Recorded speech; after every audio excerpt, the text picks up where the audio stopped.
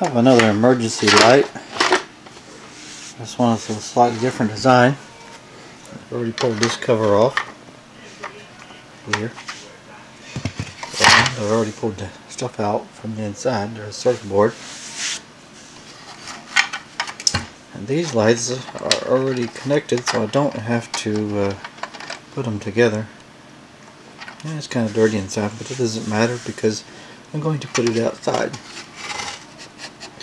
And I'm going to fasten my LEDs to the little terminals after the plug.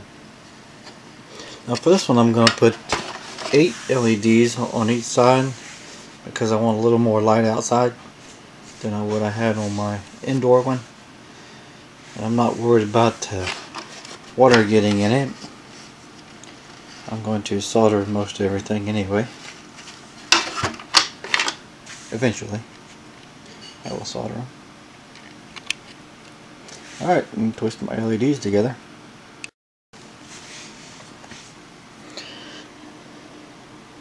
Alright, got the pieces together, and since I can't remember which one's the anode and which one's the cathode, well, don't even worry about it. Don't worry about what anode and cathode even means. You see the long part inside and the short part inside? Okay, line up all the long parts on the left and all the short parts on the right.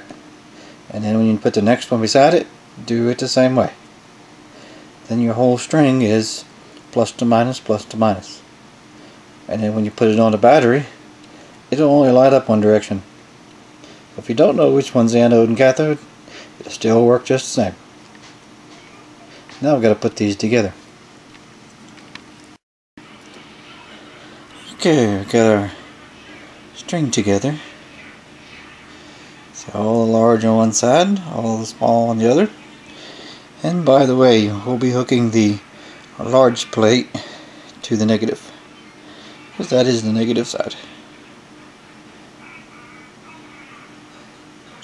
If we hook it up backwards, it will just block the voltage, and we will get no light. Now we got our first one in, and I do not have it soldered yet. I just have them stuck in there.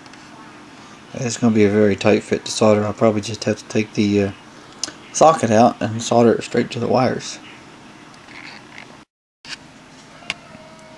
I want to do another note on these LEDs. You see one leg is shorter on those wires than the other. Well, the short one is the negative. Also, if you look close on the base, there is a flat spot. You can probably see it as the light reflects off of the flat spot. That is also how you tell the negative. Okay, now we got both sides in. I'll put the covers on and test it out.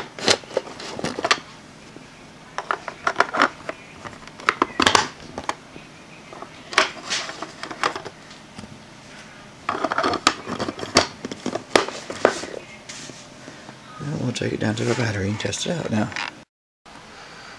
We've got lots of little lights going on. Let's see, this hooked to my battery down here. Should have another set sitting there. And now I'll take it and put it outside. I'm coming out of my one on the inside. All of my connections are inside the box here, coming out and going out the wall. All my connections will be enclosed this way, and I'll only have to have one cable going back down to my battery. You can see the wire coming out of the top, coming through the hole in the wall into the top, and you see the light's not very bright. The sun's shining directly on it. A shadow. What I want to do is put a photo cell right in this area, so when the sun is shining, it'll actually turn them back off, and it doesn't have to run all day, it just runs all night. Then when I go get home late, I can see where I'm going, and when I get up early and go to work, I can see where I'm going. And now that it's dark outside, I can see. I can see pretty good out here. Camera can't see very good out here because it's quite dark for camera. But with that light, I can see. Alright, everybody have a great day.